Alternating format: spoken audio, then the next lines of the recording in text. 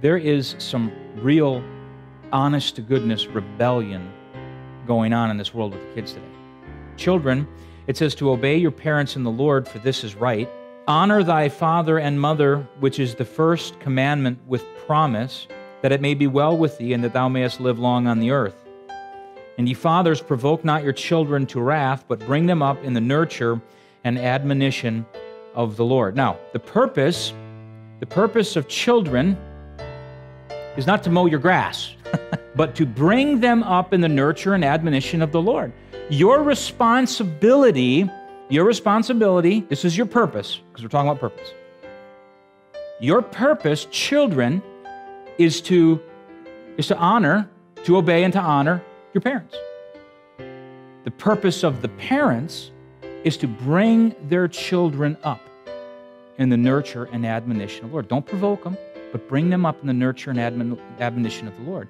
And if you do that, you see, this is really neat. If a parent brings their child, if they don't provoke them and they bring them up in the nurture and admonition of the Lord, the chances of them, listen to this, obeying their parents in the Lord, for this is right, and honoring thy father and thy mother, for this is the first commandment with promise, the chances are much greater. So when I look out amongst our generation, when I look amongst the people of our community, amongst the people of society, the world, our state, the United States, when I look out and I see all these people and I say, this is a rebellious group, I have to ask myself this question, why?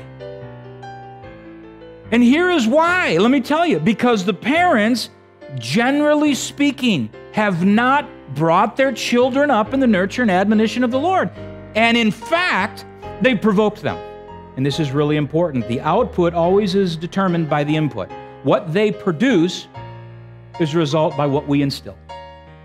And if we are bringing them up with these godly, biblical values, we will see a generation that practices godly biblical values and will begin to obey their parents in the Lord and honor thy father and mother.